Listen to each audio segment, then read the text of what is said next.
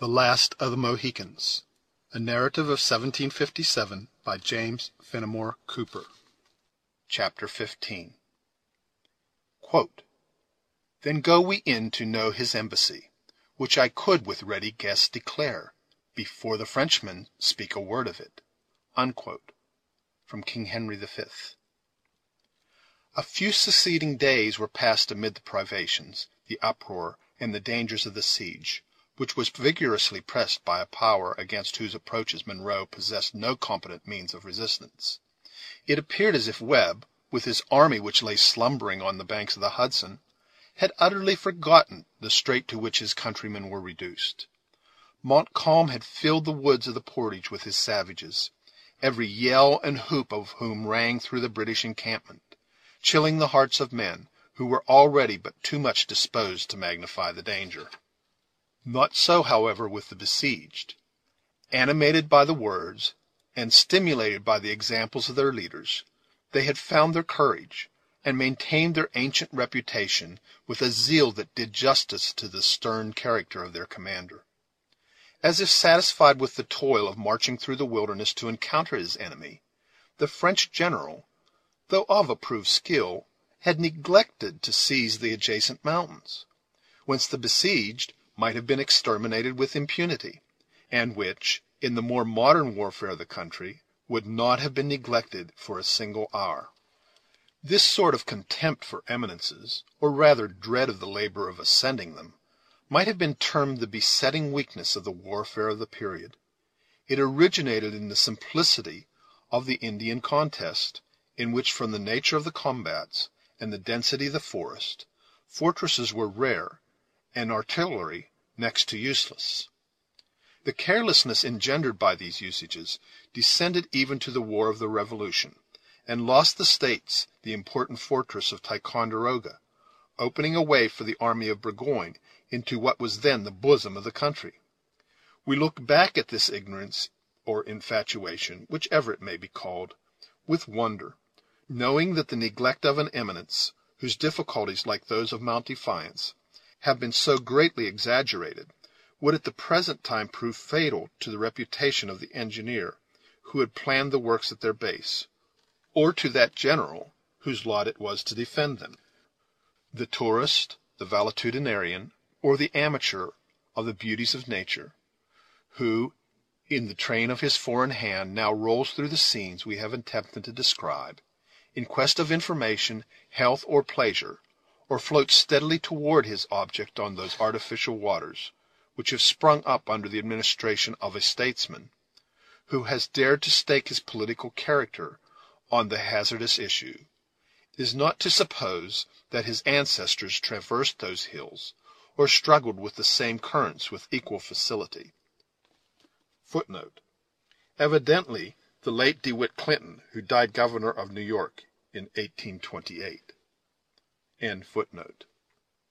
The transportation of a single heavy gun was often considered equal to a victory gained, if, happily, the difficulties of the passage had not so far separated from its necessary concomitant, the ammunition, as to render it no more than a useless tube of unwieldy iron. The evils of this state of things pressed heavily on the fortunes of the resolute Scotsman, who now defended William Henry. Though his adversary neglected the hills, he had planted his batteries with judgment on the plain, and caused them to be served with vigor and skill. Against this assault, the besieged could only oppose the imperfect and hasty preparations of a fortress in the wilderness.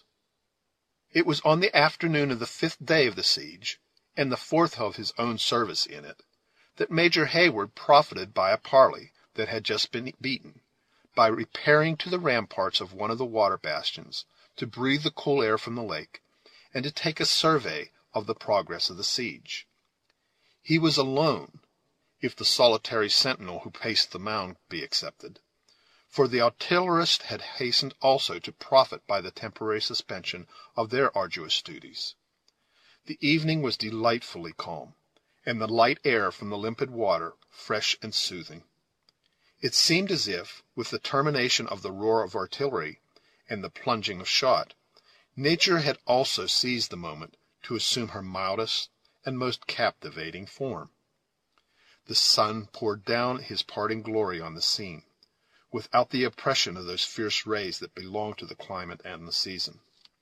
The mountains looked green and fresh and lovely, tempered with the milder light, or softened in shadow, as thin vapors floated between them and the sun. The numerous islands rested on the bosom of the Horican, some low and sunken, as if embedded in the waters, and others appearing to hover above the element, in little hillocks of green velvet, among which the fishermen of the beleaguering army peacefully rowed their skiffs, or floated at rest on the glassy mirror in pursuit of their employment. The scene was at once animated and still. All that pertained to nature was sweet or simply grand, while those parts which depended on the temper and movements of man were lively and playful.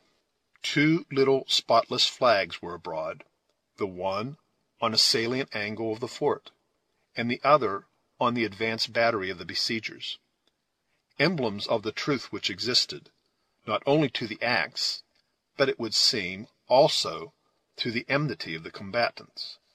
Behind these again swung, heavily opening and closing in silken folds, the rival standards of England and France. 100 gay and thoughtless young Frenchmen were drawing a net to the pebbly beach, within dangerous proximity to the sullen but silent cannon of the fort, while the eastern mountain was sending back the loud shouts and gay merriment that attended their sport. Some were rushing eagerly to enjoy the aquatic games of the lake, and others were already toiling their way up the neighboring hills with the restless curiosity of their nation. To all these sports and pursuits, those of the enemy who watched the besieged, and the besieged themselves, were, however, merely the idle though sympathizing spectators. Here and there a picket had indeed raised a song or mingled in a dance, which had drawn the dusky savages around them from their lairs in the forest. In short, everything wore rather the appearance of a day of pleasure than of an hour stolen from the dangers and toil of a bloody and vindictive warfare. Duncan had stood in a musing attitude, contemplating this scene a few minutes, when his eyes were directed to the glacis in front of the sally-port already mentioned, by the sounds of approaching footsteps. He walked to an angle of the bastion, and beheld the scout advancing, under the custody of a French officer, to the body of the fort. The countenance of Hawkeye was haggard and careworn, and his air dejected, as though he felt the deepest degradation at having fallen into the power of his enemies. He was without his favorite weapon, and his arms were even bound behind him with thongs made of the skin of a deer. The arrival of flags to cover the messengers of summons had occurred so often of late, that when Hayford first drew his careless glance on this group, he expected to see another of the officers of the enemy, charged with a similar office. But the instant he recognized the tall person, and the still sturdy though downcast features of his friend the woodsman, he started with surprise, and turned to descend from the bastion into the bosom of the work. The sounds of other voices, however, caught his attention, and for a moment caused him to forget his purpose. At the inner angle of the mound he met the sisters, walking along the parapet in search, like himself, of air and relief from confinement. They had not met from that painful moment when he deserted them on the plain, only to assure their safety. He had parted with them, worn with care and jaded with fatigue. He now saw them refreshed and blooming, though timid and anxious. Under such an inducement it will cause no surprise that the young man lost sight of a time of other objects in order to address them. He was, however, anticipated by the voice of the ingenious and youthful Alice. "Oh, you tyrant, you recreant knight! He who abandons his damsels in the very list," she cried. "Here have we been days, nay, ages, expecting you at our feet, imploring mercy and forgetfulness of your craven backsliding, or I should rather say back-running, for verily you fled in the matter that no stricken deer, as our worthy friend the scout would say, could be equal. You know that Alice means our thanks and our blessings," added the graver and more thoughtful Cora. "In truth, we have a little wonder why you should so rigidly absent yourself from a place where the gratitude of the daughters might receive the support of a parent's thanks." "Your father himself could tell you that, though absent from your presence, I have not been altogether forgetful of your safety," returned the young man. "The mastery of yonder village of huts," pointing to the entrenched camp, "has been keenly disputed, and he who holds it is sure to be possessed of this fort, and that which it contains.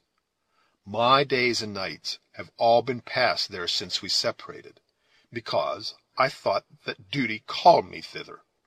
But," he added with an air of chagrin, which he endeavored, though unsuccessfully, to conceal, "had I been aware that what I then believed a soldier's conduct could be so construed, shame would have added to the list of reasons." "Hayward, Duncan!" exclaimed Alice, bending forward to read his half-averted countenance, until a lock of her golden hair rested on her flushed cheek, and nearly concealed the tear that had started to her eye. "Did I think this idle tongue of mine had pained you, I would silence it forever. Cora can say, if Cora would, how justly we have prized your services, and how deep, I had almost said how fervent, is our gratitude." "And will Cora attest the truth of this?" cried Duncan, suffering the cloud to be chased from his countenance by a smile of open pleasure. "What says the graver sister? Will she find an excuse for the neglect of the night in the duty of a soldier?" Cora made no immediate answer, but turned her face toward the water, as if looking on the sheet of the Horican. When she did bend her eyes on the young man, they were yet filled with an expression of anguish that at once drove every thought but that of kind solitude from his mind. "You are not well, dearest Miss Monroe," he exclaimed. "We have trifled while you are in suffering." "'Tis nothing," she answered, refusing his support with feminine reserve. "that I cannot see the sunny of a picture of life like this artless but ardent enthusiast," she added, laying her hand lightly but affectionately on the arm of her sister, "is the penalty of experience, and perhaps the misfortune of my nature. See," she continued, as if determined to shake off infirmity in a sense of duty, "look around you, Major Hayward, and tell me what a prospect it is for the daughter of a soldier whose greatest happiness is his honor and his military renown." "Neither ought nor shall be tarnished by circumstances over which he has had no control," Duncan warmly replied. "But your words recall me to my own duty. I go now to your gallant father, to hear his determination in matters of the last moment of the defense. God bless you in every fortune, noble Cora, I may and must call you." She frankly gave him her hand, though her lip quivered, and her cheeks gradually became of ashy paleness. "In every fortune, I know, you will be an ornament and honor to your sex. Alice, adieu." His voice changed from admiration to tenderness. "Adieu, Alice. We shall soon meet again, as conquerors, I trust, and amid rejoicings." Without waiting for an answer from either, the young man threw himself down the grassy steps of the bastion, and moving rapidly across the parade, he was quickly in the presence of their father. Monroe was pacing his narrow apartment with a disturbed air and gigantic strides, as Duncan entered. "You have anticipated my wishes, Major Hayward," he said. "I was about to request this favor." "I am sorry to see, sir, that the messenger I so warmly recommended has returned in custody of the French. I hope there is no reason to distrust his fidelity." "The fidelity of the long rifle is well known to me," returned Monroe, "and is above suspicion, though his usual good fortune seems at last to have failed. Montcalm has got him, and with the accursed politeness of his nation, he has sent him with a doleful tale of, knowing how I valued the fellow, he could not think of retaining him. A Jesuitical way that, Major Duncan Hayward, of telling a man of his misfortunes. But the general and his succor? Did ye look to the south as he entered, and could ye not see them? Said the old soldier, laughing bitterly. Hoot, hoot! You are an impatient boy, sir, and cannot give the gentlemen leisure for their march. They are coming, then? The scout has said as much? When and by what path? For the dunce has omitted to tell me this. There is a letter, it would seem, too, and the only agreeable part of the matter. For the customary attentions of your Marquis of Montcalm, I warrant me, Duncan, that he of Lothian would buy a dozen such marquisates. But if the news of the letter were bad, the gentility of this French monsieur would certainly compel him to let us know it. He keeps the letter, then, while he releases the messenger? Aye, that does he, and all for the sake of what you call your bon ami. I would venture, if the truth was known, the fellow's grandfather taught the noble science of dancing. But what says the scout? He has eyes and ears and a tongue. What verbal report does he make? Oh, sir, he is not wanting in natural organs, and he is free to tell all that he has seen and heard. The whole amount is this. There is a fort of his Majesty's on the banks of the Hudson called Edward, in honor of his gracious Highness of York, you'll know, and it is well filled with armed men, as such a work should be. But was there no movement, no signs of any intention to advance to our relief? There were the morning and evening parades, and when one of the provincial loons, you'll know, Duncan, you're half a Scotsman yourself, when one of them dropped his powder over his porridge, if it touched the coals, it just burned. Then, suddenly changing his bitter and ironical manner to one more grave and thoughtful, he continued, and yet there might, and there must be, something in that letter, which it would be well to know. Our decision should be speedy, said Duncan, gladly availing himself of this change of humor to press the more important objects of their interview. I cannot conceal from you, sir, that the camp will not be much longer tenable, and, I am sorry to add, that things appear no better in the fort. More than half the guns are bursted. And how should it be otherwise? Some were fished from the bottom of the lake. Some have been rusting in wood since the discovery of the country. And some were never guns at all, mere privateersmen's playthings. Do you think, sir, you can have Woolwich Warren in the midst of a wilderness, 3,000 miles from Great Britain? The walls are crumbling about our ears, and provisions begin to fail us, continued Hayward, without regarding the new burst of indignation. Even the men show signs of discontent and alarm.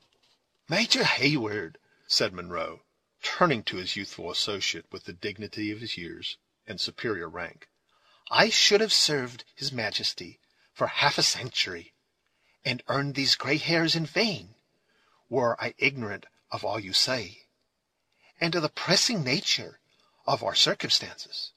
Still, there is everything due to honor of the king's arms, and something to ourselves. While there is hope of succor, this fortress will I defend, though it be done with pebbles gathered on the lake shore. It is a sight of the letter, therefore, that we want, that we may know the intentions of the Earl of Loudon has left among us as his substitute. And can I be of service in that matter?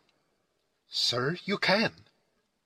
The Marquis of Montcalm has, in addition to his other civilities, invited me to a personal interview between the works and his own camp, in order, as he says, to impart some additional information. Now, I think it would not be wise to show any undue solicitude to meet him, and I would employ you, an officer of rank, as my substitute, for it would but ill comport with the honour of Scotland to let it be said one of her gentlemen was outdone in civility by a native of any other country on earth. Without assuming the supererogatory task of entering into a discussion of the comparative merits of national courtesy, Duncan cheerfully assented to supply the place of the veteran in the approaching interview. A long and confidential communication now succeeded, during which the young man received some additional insight into his duty, from the experience and native acuteness of his commander, and then the former took his leave, as Duncan could only act as the representative of his, were of course dispersed with. The truce still existed, and with a roll and beat of the drum, and covered by a little white flag, Duncan left the sally-port within 10 minutes after his instructions were ended. He was received by the French officer in advance, with the usual formalities, and immediately accompanied to a distant marquee of the renowned soldier who led the forces of France. The general of the enemy received the youthful messenger surrounded by his principal officers, and by a swarthy band of the native chiefs, who had followed him to the field, with the warriors of their several tribes. Heyward paused short, when, in glancing his eyes rapidly over the dark group of the latter, he beheld the malignant countenance of Maqua, regarding him with the calm but sullen attention which marked the expression of that subtle savage. A slight exclamation of surprise even burst from the lips of the young man, but instantly, recollecting his errand, and the presence in which he stood, he suppressed every appearance of emotion, and turned to the hostile leader, who had already advanced a step to receive him. The Marquis of Montcalm was, at that period of which we write, in the flower of his age, and, it may be added, in the zenith of his fortunes. But even in that enviable situation he was affable and distinguished, as much for his attention to the forms of courtesy as for that chivalrous courage which, only 2 short years afterwards, induced him to throw away his life on the plains of Abraham. Duncan, in turning his eyes from the malign expression of Maqua, suffered them to rest with pleasure on the smiling and polished features, and the noble military air of the French general. Monsieur, said the latter, j'ai beaucoup de plaisir à... où est interprète? Je crois, monsieur, qu'il ne serait pas nécessaire. Heyward modestly replied, Je parle pour français. Ah, je suis bien aise, said Montcalm, taking Duncan familiarly by the arm, and leading him deep into the marquee, a little out of earshot. Je déteste ces proverbes-là. On sait jamais sur quel pied elle vécu. Eh bien, monsieur, he continued, still speaking in French, though I should have been proud of receiving your commandant, I am very happy that he has seen proper to employ an officer so distinguished, and who, I am sure, is so amiable as yourself. Duncan bowed low, pleased with the compliment, in spite of a most heroic determination to suffer no artifice to allure him into forgetfulness of the interest of his prince. And Montcalm, after a pause of a moment, as if to collect his thoughts, proceeded. Your commandant is a brave man, and well qualified to repel my assault. Mais, monsieur, is it not time to make more counsel of humanity, and less of your courage? The one as strongly characterized the hero as the other. We consider the qualities as inseparable, returned Duncan, smiling. But while we find in the vigor of your Excellency every motive to stimulate the one, we can as yet see no particular call for the exercise of the other. Montcalm in his turn slightly bowed, but it was with the air of a man too practised to remember the language of flattery. After musing a moment, he added, It is possible my glasses have deceived me, and that your works resist our cannon better than I had supposed. You know our force?" "Our accounts vary," said Duncan carelessly. "The highest, however, has not exceeded 20,000 men." The Frenchman bit his lip, and fastened his eyes keenly on the other, as if to read his thoughts. Then, with a readiness peculiar to himself, he continued, as if assenting to the truth of an enumeration which quite doubled his army. "It is a poor compliment to the vigilance of us soldiers, monsieur, that, do what we will, we never can conceal our numbers. If it were to be done at all, one would believe it might succeed in these woods. Though you think it too soon to listen to the calls of humanity," he added, smiling archly, "I may be permitted to believe that gallantry is not forgotten by one so young as yourself. The daughters of the commandant, I learn, have passed into the fort since it was invested?" "It is true, monsieur, but so far from weakening our efforts, they set us an example of courage in their own fortitude. Were nothing but resolution necessary to repel so accomplished a soldier as M. de Montcalm, I would gladly trust the defence of William Henry to the elder of those ladies. We have a wise ordinance in our civic laws which says, 'The crown of France shall never degrade the lance of the distaff,'" said Montcalm dryly, and with a little hauteur, but instantly adding, with his former frank and easy air, "as all the nobler qualities are hereditary. I can easily credit you, though, as I said before, courage has its limits, and humanity must not be forgotten. I trust, monsieur, you come authorized to treat for a surrender of the place?" "Has your Excellency found our defence so feeble as to believe the measure necessary?" "I would be sorry to have the defence protracted in such a manner as to irritate my red friends there," continued Montcalm, glancing his eyes at the group of grave and attentive Indians, without attending to the other's questions. "I find it difficult, even now, to limit them to the usages of war." Heyward was silent, for a painful recollection of the dangers he had so recently escaped came over his mind, and recalled the images of those defenseless beings who had shared in all his sufferings. "Ces messieurs-là," said Montcalm, following up the advantage which he conceived he had gained, "are most formidable when baffled, and it is unnecessary to tell you with what difficulty they are restrained in their anger. Eh bien, monsieur, shall we speak of the terms?" "I fear your Excellency has been deceived as to the strength of William Henry and the resources of its garrison." "I have not set down before Quebec but an earthwork that is defended by 2,300 gallant men," was the laconic reply.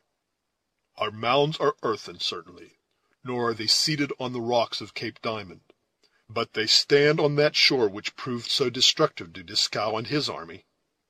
There is also a powerful force within a few hours' march of us, which we account upon as part of our means."